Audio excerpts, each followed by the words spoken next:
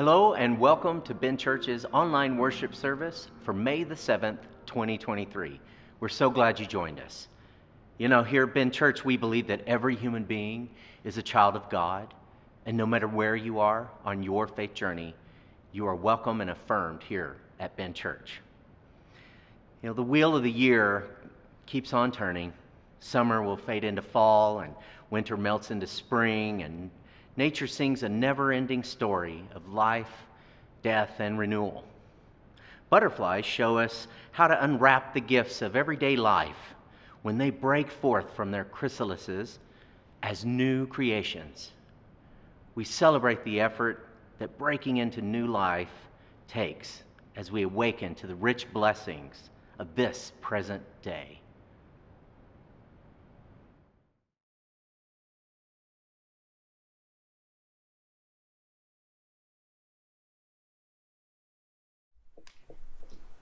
Please join me in the prayer for illumination.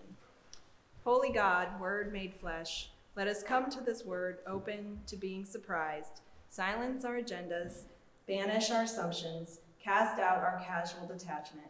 We know that you can, we pray that you will, and we wait with great anticipation. Amen. Scripture reading comes from Paul's letter to the Romans, chapter 6, verses 5 through 11. For if we have been united in a death like Christ's, we will certainly be so in the resurrection. This we know, that our old self was crucified with him, so that the body of sin might be destroyed, and we may no longer be enslaved to sin. The woman or man who has died is free from sin. But if we have died with Christ, we believe that we shall also live with him. We know that Christ, being raised from the dead, will never die. Death no longer has dominion over him. For dying, he died once to sin. In living, he lives to God. So also should you consider yourselves dead to sin and alive to God in Jesus Christ. Holy wisdom, holy word. Thanks be to God.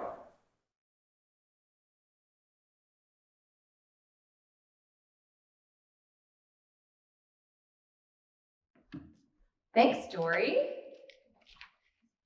So, good to see your faces here today on this first Sunday in May. Say hello to the people who will watch us at home. Hello. I don't always do that. I sometimes forget. So, but they like to know that we know them. We love y'all. We understand. So, grace wins. You know that. Grace wins. Resurrection is real. Amen? So as we were talking about this scripture, I realized that I have preached on Romans in the 11 years that I've been preaching every Sunday exactly once. I have avoided it for a reason. But once I started reading again this week, I got so excited because I have avoided this book for no good reason. It's beautiful, has a lot to tell us. There's a lot to unpack that you can't unpack in 15 minutes sermon on Sunday, but I'm going to go for it. So first of all, I want to say we're talking about sin, which is a loaded concept. But I just want to remind you that sin is literally missing the mark in the Greek. It's turning away from the Creator. It's not a list of what some Puritan thought was immoral 500 years ago, and we have to go through that. In biblical thought, sin and evil are seen in terms of injustice. That is, of a fracturing of the social and human fabric. Amen? Good. So let me ask you a question. Have you ever felt so bad about something you said or did not do that you thought no one, least of all God, could forgive you? Does anyone else? Yeah. So the story I'm about to tell you, you might think is really small and silly, but when it happened to me, it was crushing. And I talked to my husband. He said I could tell this story.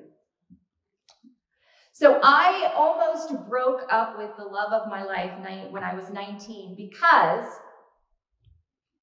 instead of buying him a gift for our 1-year dating anniversary, I bought Sinead O'Connor tickets. He, on the other hand, surprised me. He came to my house, woke me up early. He took me up into a balloon. Oh my gosh. Then, after the balloon, we had this beautiful day out by the pool at his parents' house. Then, we lived in Spring, Texas, which is a suburb of Houston. He took me out to a really fancy dinner in downtown Houston. And then, he gave me this promise ring. In my defense, Sinead O'Connor had this really awesome concert, and it was right next to my dorm room, and my best friend was going, and she got the tickets, and so I had to give her money for the tickets because I thought I would have more money. And I did make him a collage of pictures of our first year together, which is still hanging in our bedroom, but it wasn't ready on that day. Oh my gosh, y'all, I felt terrible. I could still, the guilt was crushing. He'd clearly thought about this anniversary way more than I had. And I felt sick to my stomach about it for months. I really almost broke up with him because I could not deal with the shame and the guilt I felt about it. I did, so I wouldn't have to deal with him because I felt so bad. Now, you should know he forgave me. Our 30th wedding anniversary is next month. But I almost broke up with him because I could not face the shame that I felt, that I was a terrible person for not thinking about my 1-year dating anniversary with my cute boyfriend. Now, we know that in the history of Christianity, there has been more than our share of focusing on shame and guilt and sin, feeling bad, tortured even, because God died on a cross to take our sins away. And there have been teachings across almost all Christian sects that focus on how bad we should feel about ourselves for not living up to God's expectations. And this morning, as I was finishing, I read Richard Rohr's meditation, which he said, "We live not just in an age of anxiety, but also in a time of significant shame. I find very few people who do not feel inadequate, stupid, dirty, or unworthy. When people come to me for counseling or confession, they always express in one way or another, if people only knew the things I think, the things I've done, the things I've said, the things I want to do, who would love me?" We all have this terrible feeling of a fundamental unworthiness, and it takes many different forms, but somehow it appears in each of our lives, even if we don't acknowledge it. He goes on, "Guilt, I am told, is about things we have done or not done. But our shame is about the primal emptiness of our very being. Shame is not about what we have done, but about who we are and who we are not. Guilt is a moral question. But shame, foundational shame at least, has to do with our very being itself. It is not resolved by changing behavior as much as by changing our very self-image, our alignment with the universe. Shame is not about what we do, but where we abide. And truly, we find that way of thinking everywhere. But when we read Paul's letter to the Romans, if we follow the argument through this very complex letter, if we really listen, then we are released. We are made free to live our lives with joy and grateful appreciation for the resurrection, abundant life that we have been offered. Amen? We can be free of shame and guilt. We can be free. And we know this in part as Methodists because, you may remember, on May 24th, 1738, John Wesley, the founder of the Methodist movement at the age of 35, finally understood grace. It says, Wesley reluctantly, I love when the pastor's like, oh, I gotta go to Bible study. Wesley reluctantly attended a group meeting that evening on Aldersgate Street in London. And as he heard a reading from Luther's preface to the Epistle to the Romans, he felt changed, transformed. Wesley wrote in his journal that at about 8:45 p.m., while he was describing the change which God works in the heart through faith in Christ, I felt my heart strangely warmed. I felt I did trust in Christ, Christ alone for salvation, and an assurance was given me that he had taken away my sins, even mine, and saved me from the law of sin and death. Paul's letter to the Romans is a foundational Christian document, and its arguments are long and intricate, but part of that argument is that no one is better than anyone else, that we are all welcome at the table to the party because God is gracious always. Amen? So a little background. Paul, in this letter, is introducing himself to the Roman churches. These are churches that he did not start and had not visited before, but he did want to raise money for, he was looking for a trip to Spain. Part of the Jewish population in Rome at that time had been forced to leave in the late 40s because of an edict from Emperor Claudius. You know, they like to stir things up a little bit, and those Roman emperors were not down with that. So they had gotten in trouble. They were kicked out of Rome. But Claudius died in the year 54, so 6 to 8 years after they'd been kicked out. Emperor Nero, that Nero, rescinded the decree so that those who had been expelled could come back home to Rome. Well, you have the Gentile Christians, who were the ones who had not been kicked out, and they weren't particularly sad that the Jewish Christians had been kicked out because there had been, some rumblings between them.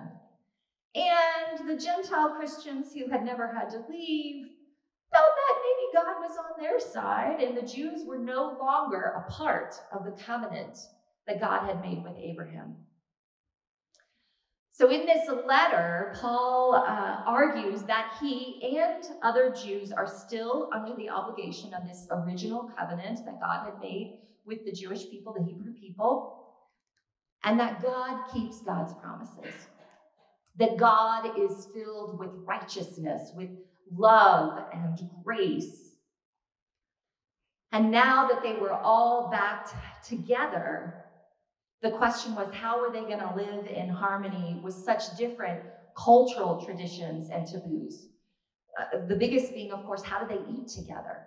Because this was a huge deal in Jewish culture, that the food had to be clean, everyone had to wash themselves in certain ways. There was a long list of things that were expected of you before you sat down to a meal. And if you were with people of a different culture, and you've seen it, you've probably done it before when you're with people who are from a different culture and they're eating differently and you're like, oh my goodness. Or cool, depending on where you're at with that. But this was a hard thing. This was real. This was what was happening in Rome.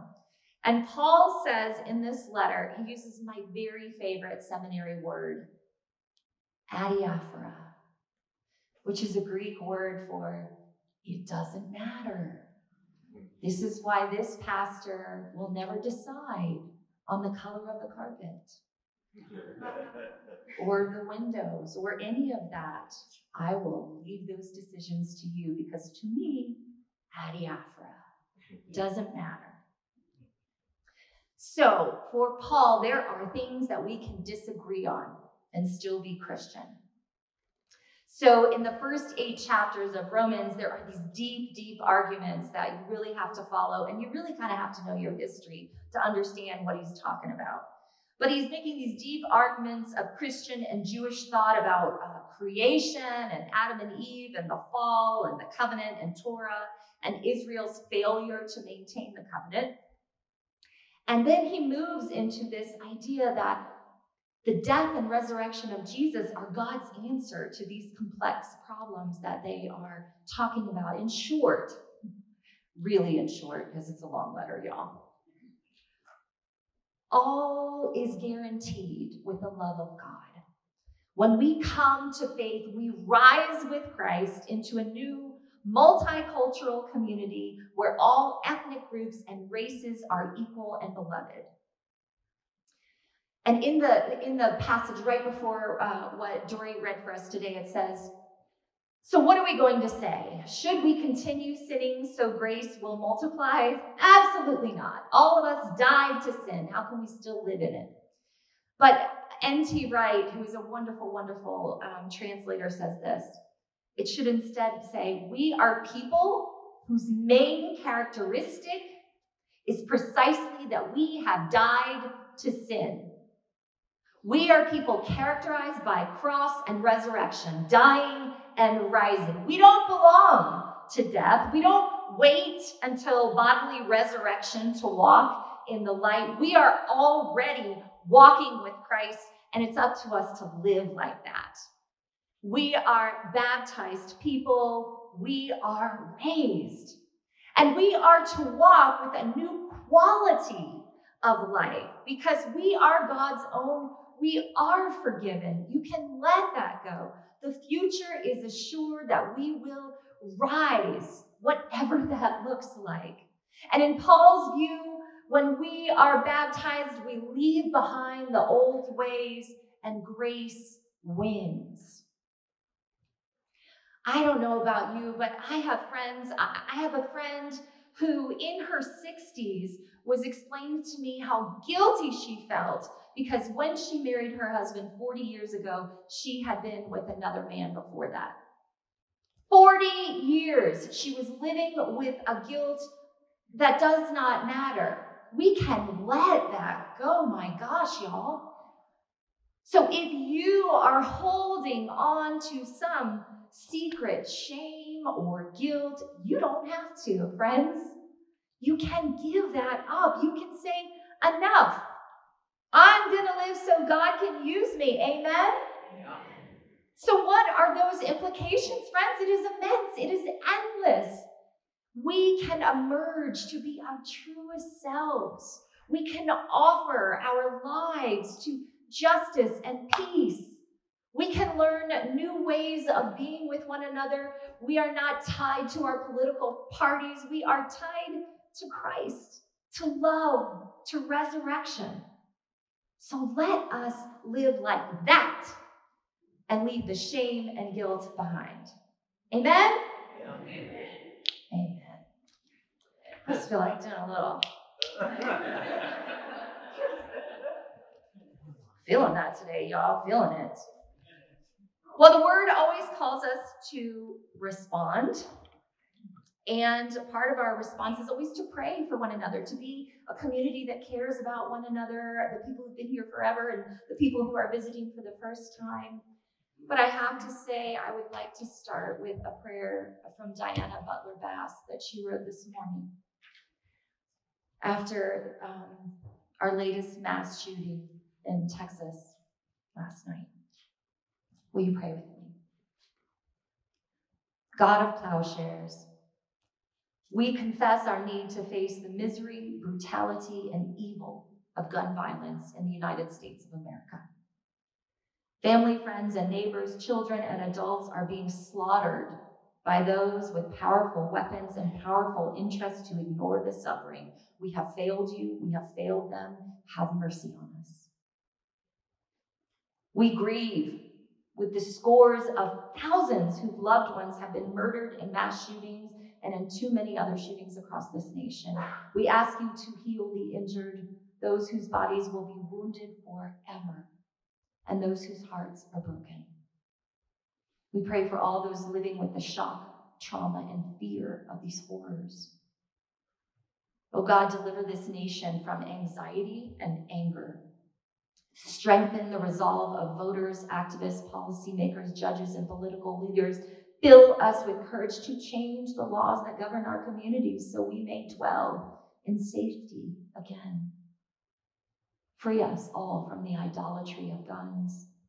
May we lay down every weapon and wield only compassion and love as resurrected people. Send your spirit of concord among us. May we stand as peacemakers in this time of anguish and sorrow. Amen.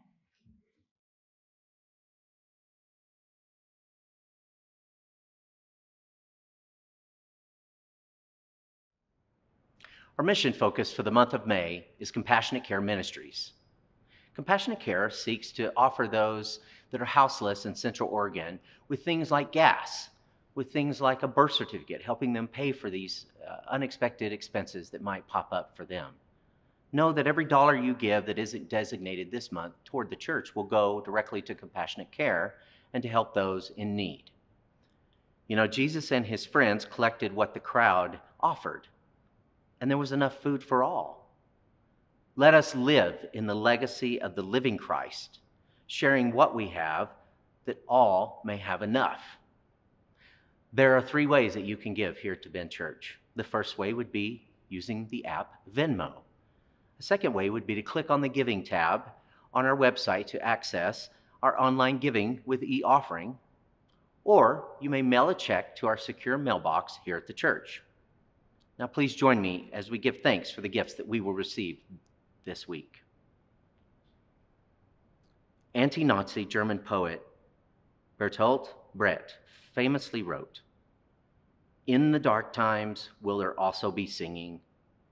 Yes, there will also be singing about the dark times." God be with us. Bless our shared resources to solidarity amidst systems of violence. Bless our offerings to our soulful songs. Amen.